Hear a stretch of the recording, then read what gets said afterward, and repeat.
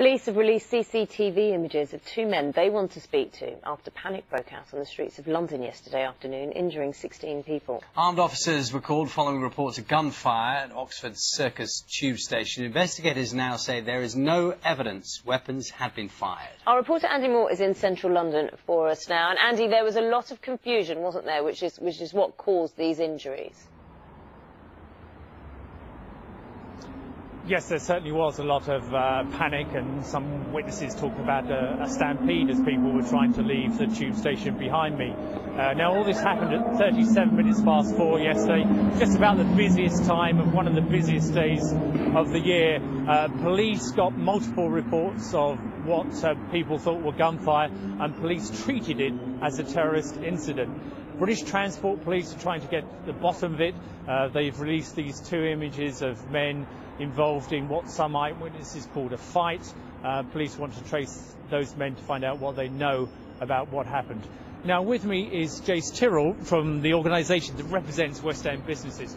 Jace, first of all, what do you think about the way businesses and the police handled this alert? Well, firstly, we're very relieved. This was, of course, a false incident, and I have to say we must commend the police and the emergency services and, of course, the businesses here in the West End. They gave a very rapid response, and well-rehearsed plans were put in place. And actually, within an hour, the situation was under control, and our businesses were obviously trading into the evening and open today. So really commend the response of the emergency services and the police. As I was saying, it was very busy. The shops were doing well. Have they lost a lot of business? Will they be hit financially? Well, I think obviously a busy weekend here, Black Friday, and there were a lot of customers here enjoying some very good deals yesterday. I think it's a bit too early to tell what happened last night because actually some stores open still and some closed. However, we've still got the weekend. There are a lot of deals there in place, and obviously appropriate security is here for our customers and our staff as well.